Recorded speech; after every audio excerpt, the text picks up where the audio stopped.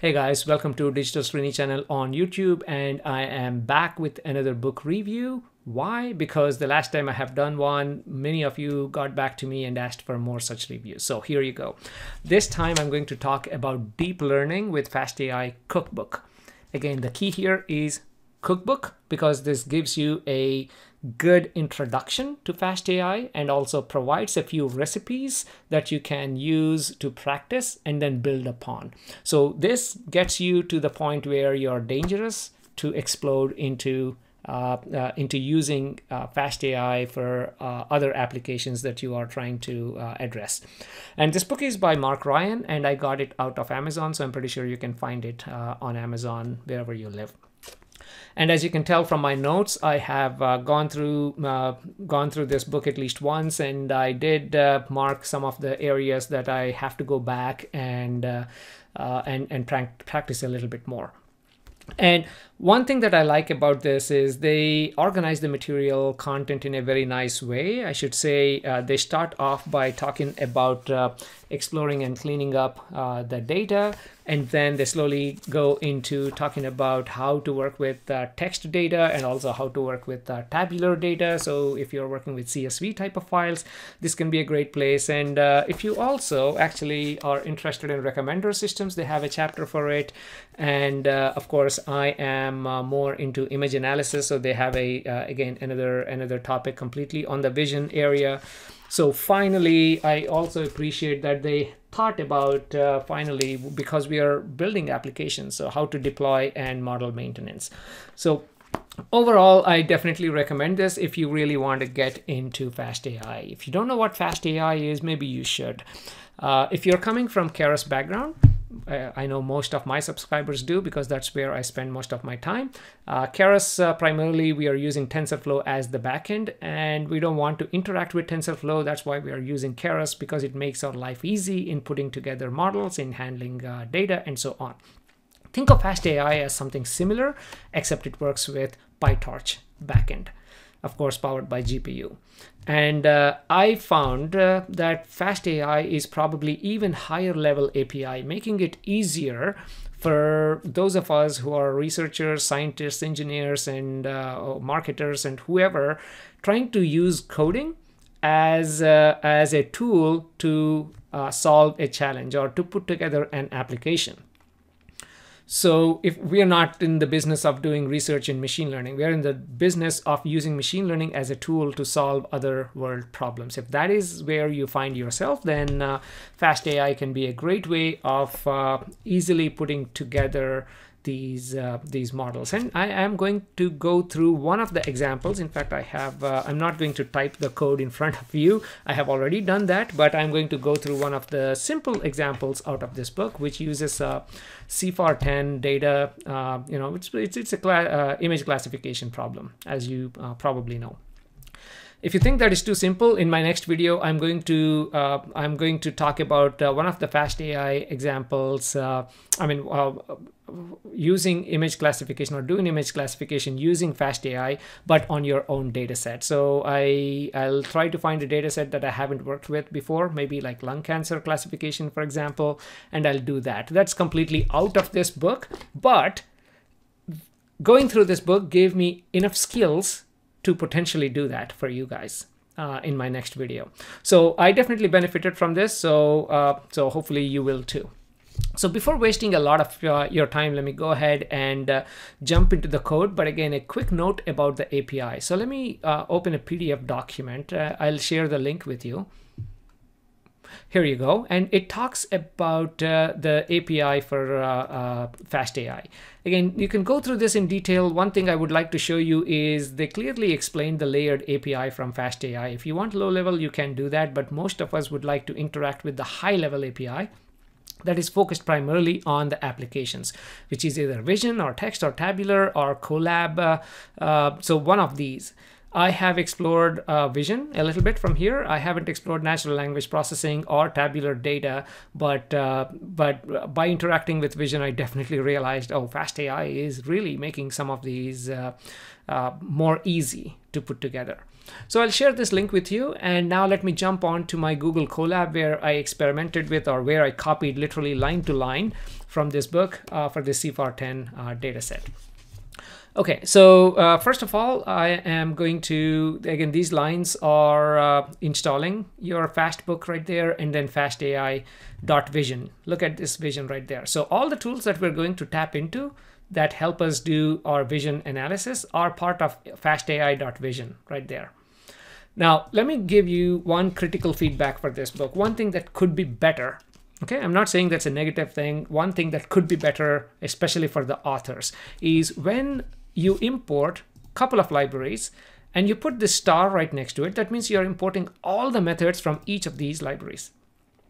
So when I go down, when we use, for example, path equals to untar underscore data, someone, a novice like me, who didn't know much about FastAI before I started reading this book, I have no clue whether that untar underscore data is coming from this FastAI library or if it is coming from FastBook library.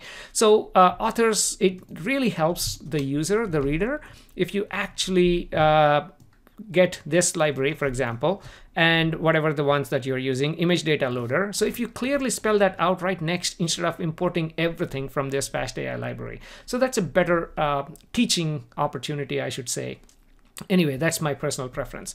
So other than that, of course, this is a great organized book, I should say. So little room for improvement there. Okay, so once we install this FastAI, and by the way, here we're not pip installing FastAI, because if you're using Google Colab, then FastAI is available by default. Then you'll know that. If it throws an error saying, hey, I don't know what FastAI is, you'll know right away. Okay, we set up this FastBook, but let me just go down to this place where we are getting the URL for this CFAR dataset. So FastAI has a few test datasets that you can work with, including CFAR, MNIST, and some from natural language processing. And they all are provided via a URL. And here we are just reading that URL for CFAR, and then we are untarring this data. So eventually when you run this, it gives you a path. So when you run the path, it tells you, okay, the data is stored, downloaded, and stored at this location for you. So this is accessible for you. So now we know that, okay, this is my path for the data. And let's go ahead and train a model. So first we need to define the model. Now you can train the model using your raw data as is, or you can actually use data augmentation type of techniques. So here I'm defining a data loader. So this helps. I can directly use this DLS or this data loader as part of my training process later on. So this data loader contains both the training data, validation data.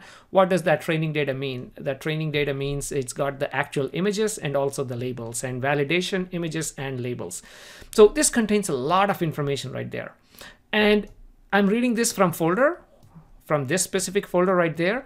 And I have train and validation right there. Now, in addition to this, you can define a lot more information. You can define, as you can see here, of course, we define the path. You can define your training, you can define your validation, and a lot of other keyword arguments that you can unwrap here. And some of those include transformations, for example. If you want to define a set of transformations, you can also do that as part here. Since we have enough data, I know it is representative for each class, so I'm not going to do any transformations, just read the data as is. Once you have that, now I'm looking inside my DLS into my training data, and just show a batch of 4 images. Yeah, with a number of rows equals to 1. So it's just showing me 4 random images right there.